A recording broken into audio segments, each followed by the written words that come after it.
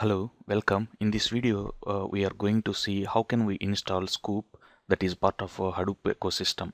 So this is a just brief tutorial we are going to see.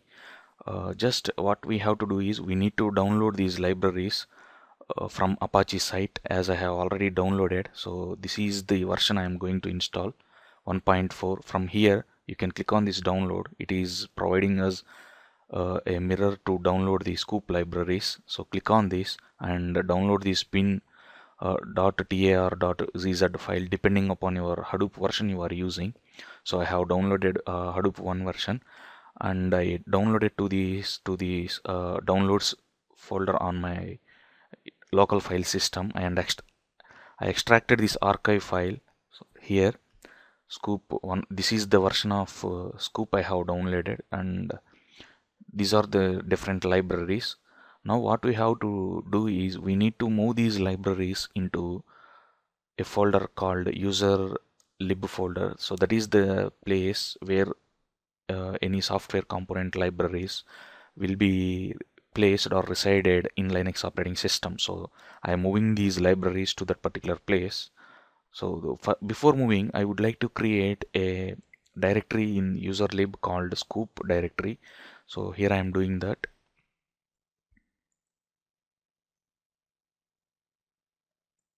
User lib Sqoop I would like to create.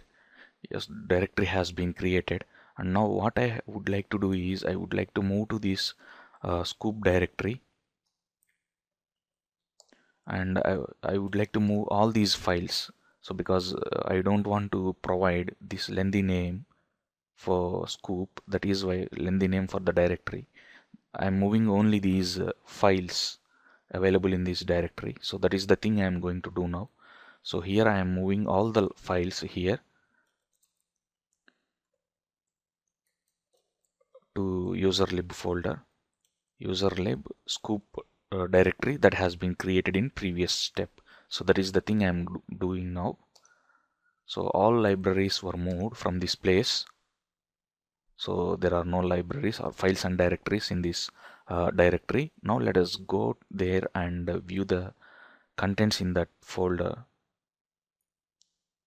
User lib and then Sqoop we have created the directory name. So all these are the different libraries and jar files available in this. And as the next step, what we need to do is we have to configure this Sqoop home directory in bashrc file to make this Sqoop available globally. So this is the thing I am doing now.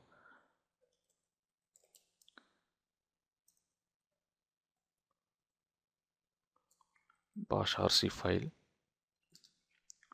I think I already configured that one. Yes, this is the thing we need to do.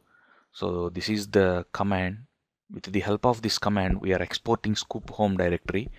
One moment, let me change this one to the Sqoop only because we have created this directory user lib Sqoop and there is no version.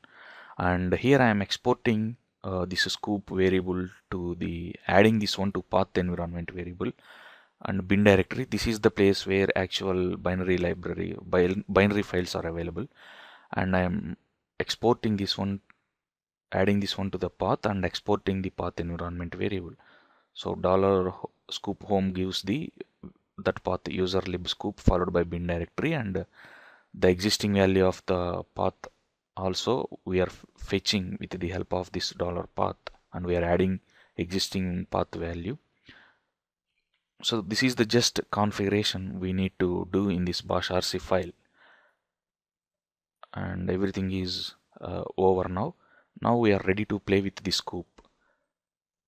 Let us try to get the help from this simple, or else we can find the version of the Sqoop we are using. I think this is not affected because this terminal window has been already opened. Let me open a new terminal window.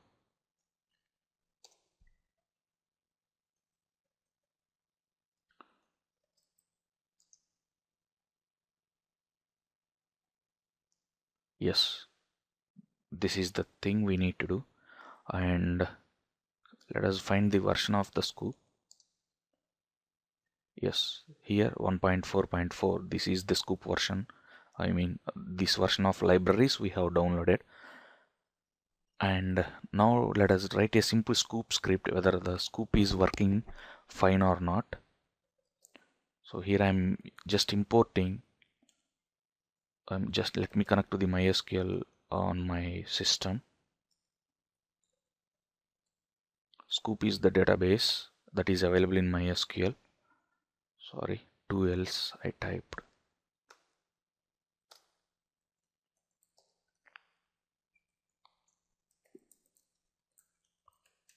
So this is my current database, and these are the tables available in this, and I would like to import this employees table.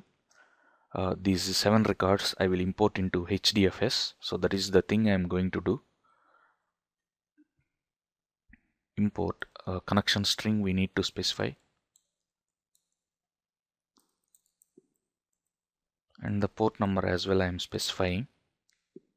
And database here is Sqoop, and username of MySQL database, sorry, that is root. And password I would like to specify, yeah, using this password flag.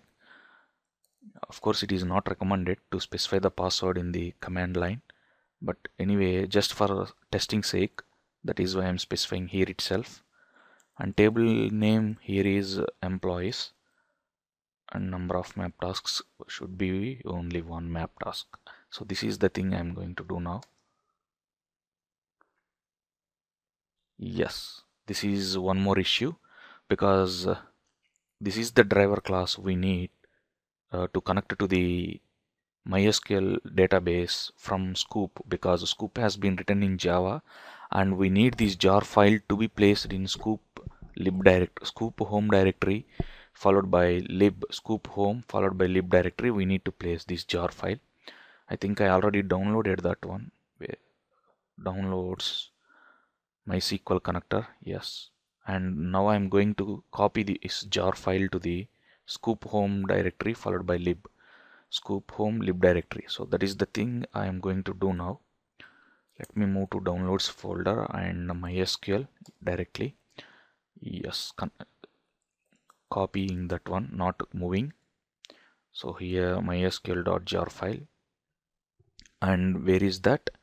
That is to Sqoop home lib, and Sqoop resides here, and lib followed by Sqoop, and inside this we have lib directory, right? So now it will be copied to this directory. And one moment, yes, it has been copied. Let's view the contents of that, whether it has been successfully copied or not.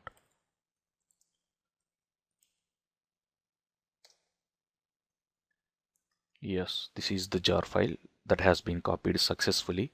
Now let's rerun the same script we have written. Yes, one moment. Yes, let us run the same script we have typed.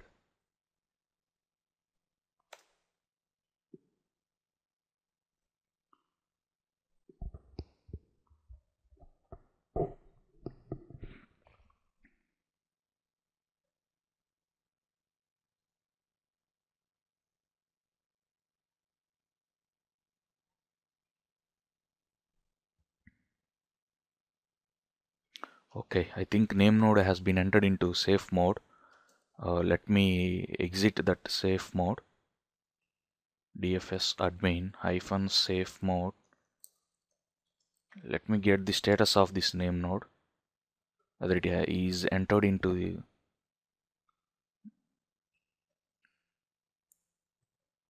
sorry, I have done a mistake. That is, I will tell now. First of all, we need to enter into the secure shell, and then we need to start all the daemons that are part of Hadoop HDFS. So that is the thing I am doing now, but I haven't started before. I'm starting just now only. Without starting these daemons, I executed the Sqoop script. That's why it doesn't come to aware of all those nodes, I mean daemons. Now let us rerun the same script scoop.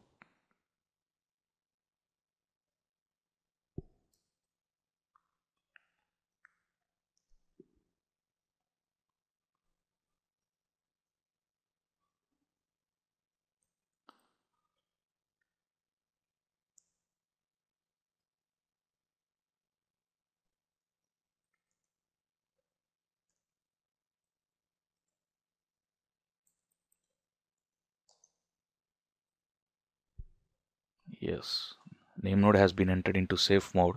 That's why the script was failed. I'm just exiting from the safe mode. Now let me rerun the scoop script.